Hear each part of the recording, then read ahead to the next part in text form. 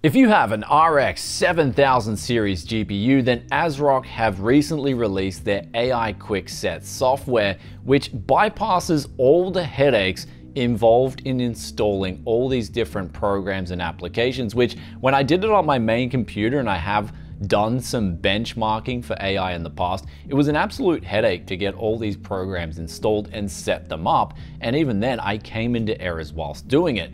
And today this piece of software essentially eliminates all those headaches, and you can just install this one application and then you're ready to start using the AI Studio from Shark, or it's the Shark ML AI Studio. And within this, there is a lot of powerful applications that you can use. And in the past, some of these things you would have had to have paid tens of thousands of dollars for. You can use it for free with an ASRock RX 7000 series GPU. Now also, the prerequisites at this point in time is a 13th or 14th gen CPU, but ASRock do tell me that they're adding in more compatibility as time goes on, as well as adding in more of these AI programs to quickly and easily install. So in today's video, I'll go through the AI Quickset and the powerful use applications, and as well as having, of course, a little bit of fun with things like melting graphics cards and also Kia Stingers.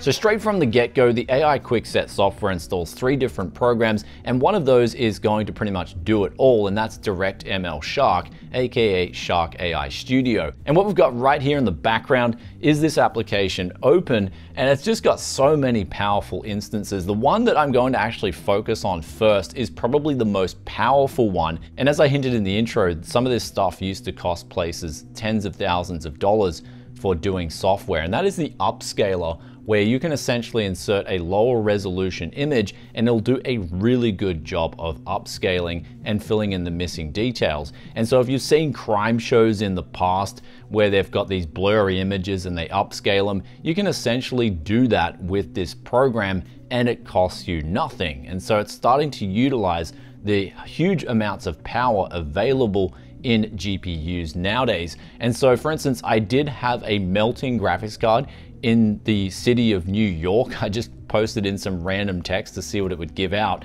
And then I had that smaller image and then I upscaled it and it did a very good job of that. So the upscaling feature on this software is extremely powerful, though what else of course is powerful is the text to image. This is probably the most popular one where you have different models that you can choose from. The most popular within this is probably Stable Diffusion. You may have heard of this before. Essentially you can write in text and then it'll spit out an AI generated image. And pretty much with this software, it's going to be hit or miss, where you can get some really cool images, but then other times you'll get images that just leave you scratching your head going, what am I looking at here?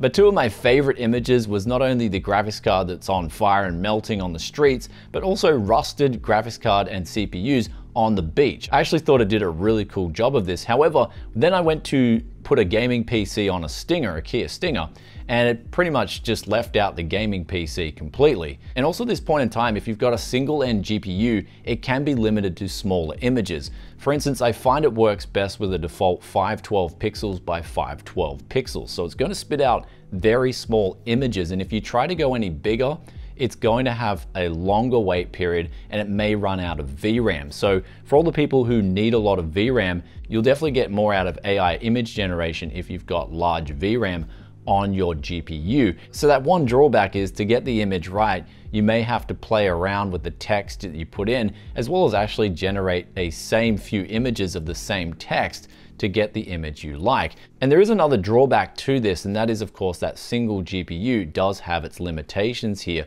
where if you have on the internet seen these much larger images that people generate very quickly and they do look very sophisticated, that's because they're using a cloud-based image generation service, something like Midjourney, which one of my friends actually has access to, and we were actually talking while we were making some images, and he was generating some images in a snowy forest and so was I, and his were coming out with bigger images as well as much more detail. And that's because services like Midjourney, they do have a subscription fee every month. I think the lowest that you can get a subscription fee for is about $10 a month. And so what that does is it plugs into a cloud server that would have access to $100,000 AI GPUs, for example, that can do a much faster and better job. Though just because they can get things done very quickly and they pay that subscription fee, we can actually get to a very similar level with our single GPU with this powerful piece of software. So after we've generated our image,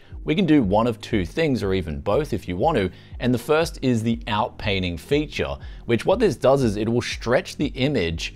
And so this is great if you want to, say, make YouTube thumbnails as well, or just make wider images where you need to fill in that space.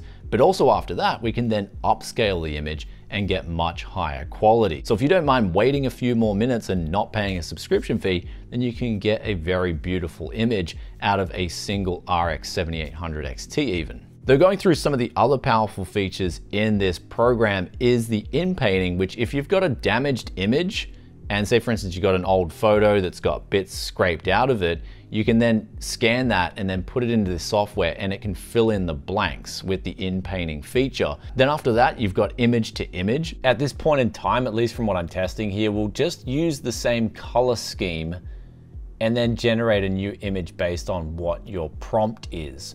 It'll still spit out hit or miss style images, but it will use that same color scheme. So if you've generated something that you really like, and then you want to get that same color scheme, but then try and generate something else, this is the way to do it with image to image. And then the last feature is the chat box, which if you guys have used ChatGPT before, this will give you a similar experience.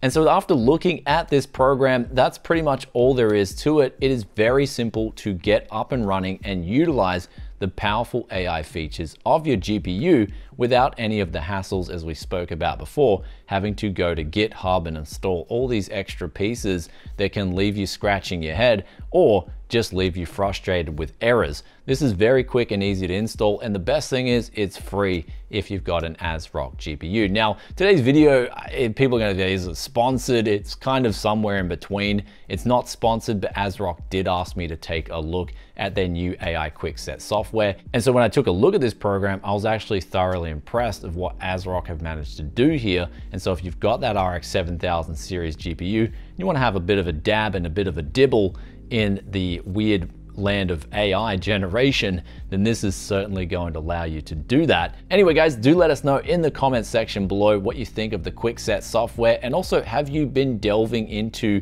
using AI generation from your GPU? If so, what use cases have you done? Love reading your comments as always, just like this question of the day here, which comes from Clay Birdie Shaw 5737, and they ask, how is there so much hardware around you? And they're talking about used hardware.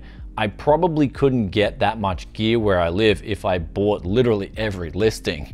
So where I live is actually right in two cities essentially. There's Brisbane, which is only like a 40-minute drive for me up the highway, and I also live in the Gold Coast. And so they're both big cities, and there's just constant used PC parts coming up for sale. And a good thing about Australia, and I've talked about this in the past, is that per capita we actually have, as Aussies, the highest expenditure on PC parts in the world. So even though the population of the whole country isn't that big, it's actually a big focus for a lot of these enthusiast tech hardware manufacturers. And so that just means naturally per person, there's going to be more used hardware coming up for sale than anywhere else in the world per person. And so that just means more juicy deals for Tech Yes City when I go use PC parts hunting. Even before I recorded this video, I just took a look at some deals that would quickly pop up, and I just missed out on getting some i7 HP deals, which they looked like they were really juicy. Someone already snapped that up. But there was also like an X58 i7 whole combo for 50 Aussie dollars,